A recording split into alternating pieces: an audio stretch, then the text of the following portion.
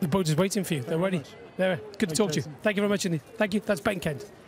Good stuff, Jason. Thank you. Great hat as well. Only one dead heat so far in the history of the boat race, and that was back in 1877. Now, as we know, rowing can promote fitness, it promotes focus, teamwork, confidence as well, but it's not part of your average school sports day. That is bound to change because there is a new project that is trying to spread the appeal of rowing amongst state schools here in London, and so far it's been a huge success.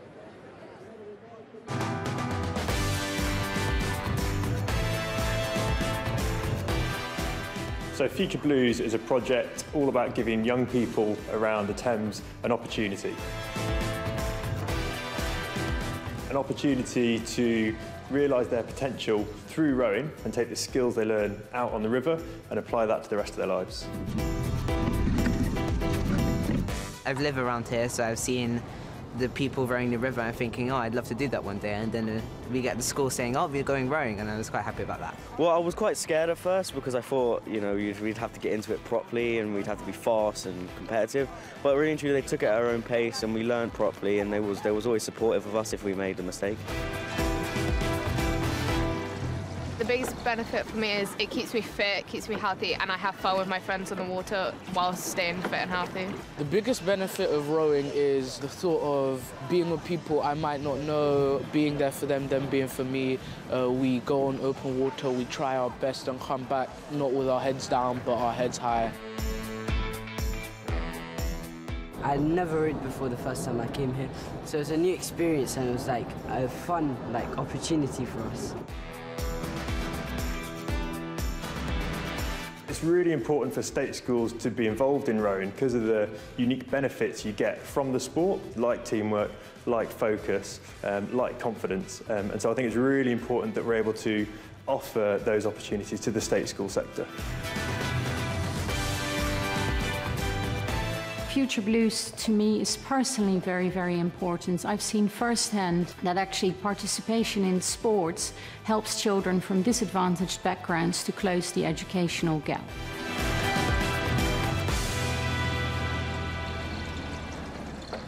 And many of them are here today. There they are.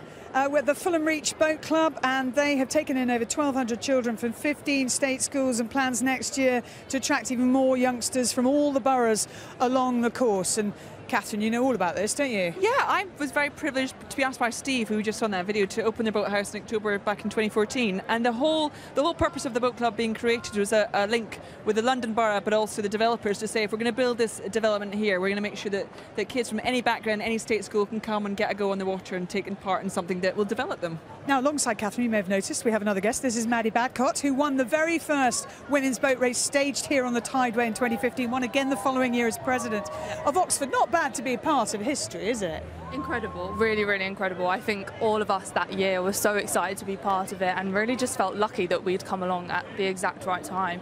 I mean, the women's boat race has been going since 1927, so 2015 was a long way. Yeah, it took a long time to happen, yes. Indeed. But how did you get started in rowing? So I started rowing when I was about 14, kind of by accident because no one in my family has ever rowed before. I was the summer between year 9 and year 10, and my mum literally wanted me to get out of the house in the summer holidays. Found this course on the internet at my local rowing club, which is the Lee Rowing Club in Hackney. So it's a very different river to here. It's pretty much a canal.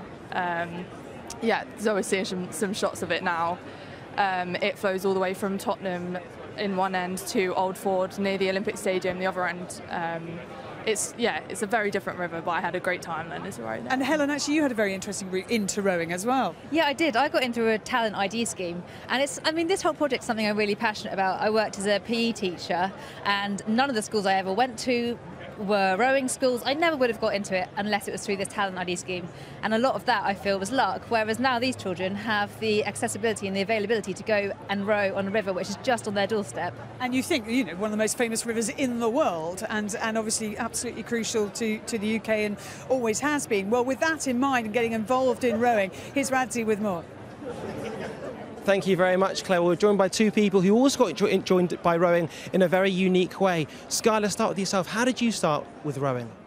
I started rowing as part of this programme called Breaking Barriers. So next week we would do a sport. Our sport was rowing, and that's how I got into rowing. Well, and you've got a very interesting story yourself, my friend. Yeah, so I was homeschooled for a year, and during that year I thought I had something to do, and being a 6', 12-year-old, I thought rowing might be the sport for me, so I gave it a go and I loved it. We got a little bit of dropout as you were speaking, but just to be absolutely clear here, how old are you now? I'm 13 now. And how tall are you now? I'm 6'2". I feel very inadequate stood next to you, my friend. And how much do you actually enjoy rowing? How much do you enjoy being a future blue? I really enjoy rowing because it helps me deal with stress, especially seasons, and I just love it really a lot. It is one of those sports which... Oh, I'm so sorry. That is live television for you. Break up on the camera there, but great stuff there from Maddy, and so lovely to hear the enthusiasm of those two getting into rowing, and particularly the advantage of being that tall. Actually makes me think of Will Geffen, who was, I think, 6 foot by the time he was 11, and now is 6'10" and the tallest rower ever to compete in the boat race, and here for the second year running. Now, if you want to get into rowing, here's one way you can do it.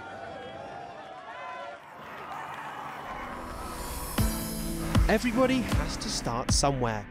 BBC Get Inspired will help you to get involved and get active. Go to bbc.co.uk/getinspired to find our activity guides and activity finder. Enter your postcode, the sport you'd like to try, or just click search to find out how to get involved near you. So where will you start?